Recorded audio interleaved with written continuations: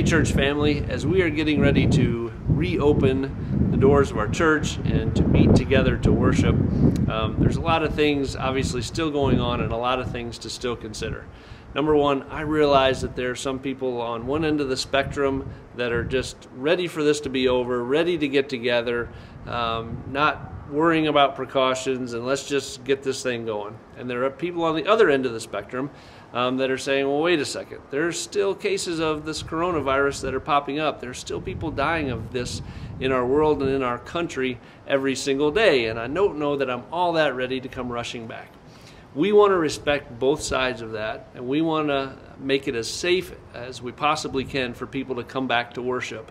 And so we've taken some precautions, and I just want to take a few minutes to walk through with you what it's going to look like on Sunday morning.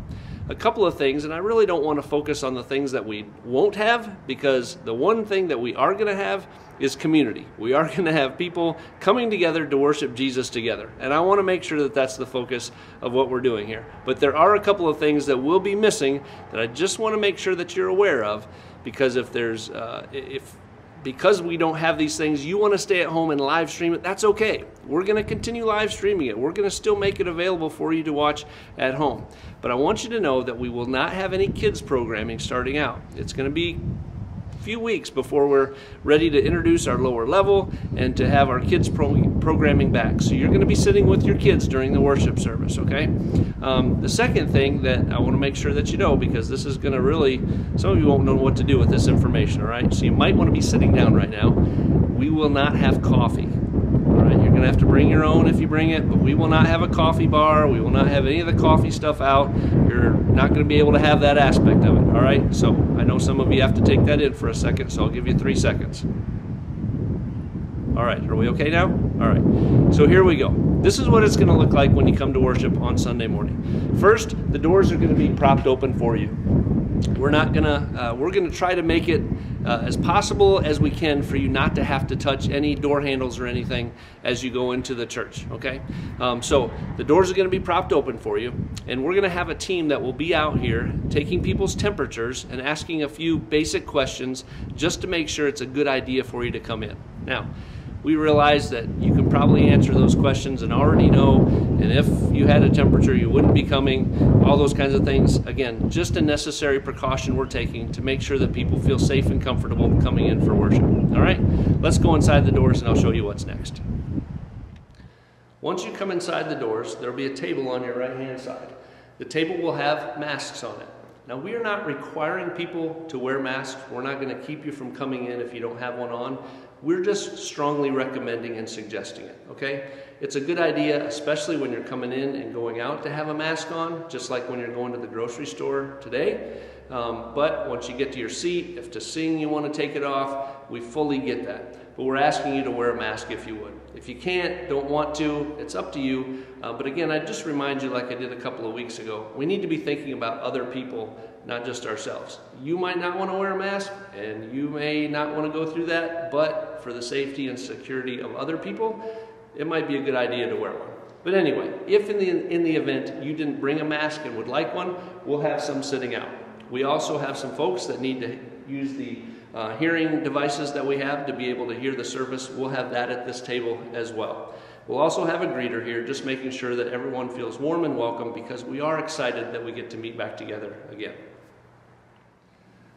Now, I hope you had the opportunity to watch the Tim Hawkins video that I put up on Facebook, because while it was done in humor, yes, we are going to have people with hand sanitizer. And it's not because we don't trust you, it's not because we don't love you, it's just because, again, we just want to make sure that we're keeping the place as clean as possible to prevent any spreading of sickness. So once you come past the desk or the table that has the mask on them, we then will have a couple of volunteers with hand sanitizer ready to give you a small squirt, so that before you go into the worship center, you can make sure that you clean your hands before you go in. When you enter the worship center, we're going to have a couple of ushers that will be there to give some instructions, but we also will have our communion table and have communion set out for you. What we're asking is that you take your one communion cup with the wafer. I know it tastes like styrofoam, but that's what we're using for right now, and take that with you to your seat when you go in. The ushers will be here to give you some instructions. And this is what their instruction will be. When you come in, there will be 9 o'clock rows and 10:30 rows. We ask that whichever service you're attending, that you sit in that particular row. The rows are spaced out enough that when people sing, they won't be spitting on the back of your head or anything, and nor will you be spitting on the back of somebody else's head. So the rows are spaced out like that. So you will be asked to sit in the appropriate row for the time of service that you come. The other thing that they will ask of you is that if you came with people that are not in your family or not living under your household, if you would separate yourself or your family 3 chairs away from that other family, that other couple, that other person, okay? Again, I know that might not seem as friendly because we're having some social distancing and everything, but I think we're all on the same page. Everybody understands what's going on. Nobody's going to be offended. So when you come in, grab a communion cup for you, and each person in your family can grab theirs as they go through. You don't need to be handling all the communion cups, just grab yours.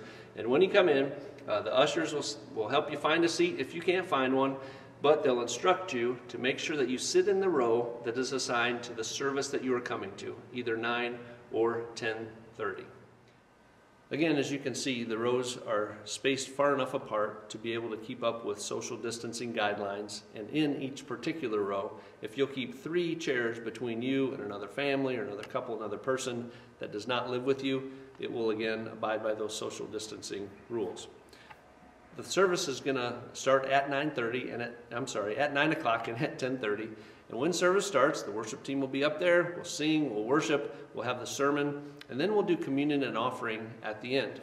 We'll do that at the end for 2 reasons. Number one, the communion cup that you have, if we did it before the message, there's a chance that you may forget to take that out with you when you leave. Secondly, offering will not be traditional as we normally do. Usually we pass an offering bag and people put their offering in. We're not going to be doing any of that. And so at the conclusion of the service, after we've done communion and offering and closing song, we're going to dismiss you by rows from the back, and we're going to ask you to enter or exit the rear exits, one on the right, one on the left. And as you exit through those exits, you will then go on to the side exits for the building out into the parking lot.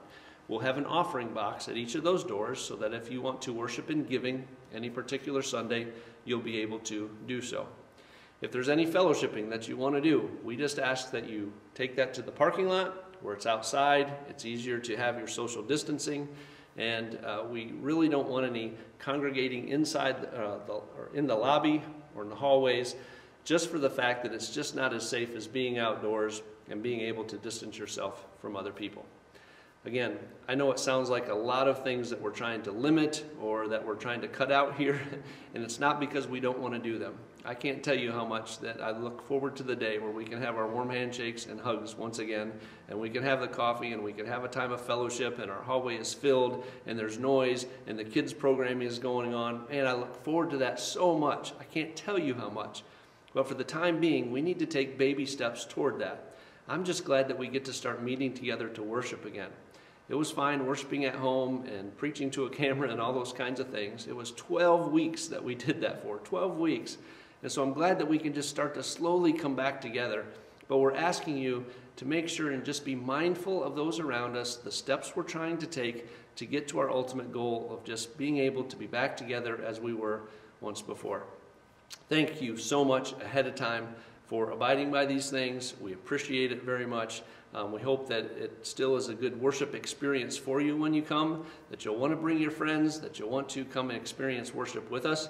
But again, just please abide by those things that we put in place to keep everybody safe and happy and healthy so that we can work toward a day where we can start getting rid of some of these restrictions that we have. I love you guys. I'm looking forward to seeing you on Sunday morning. Have a great day.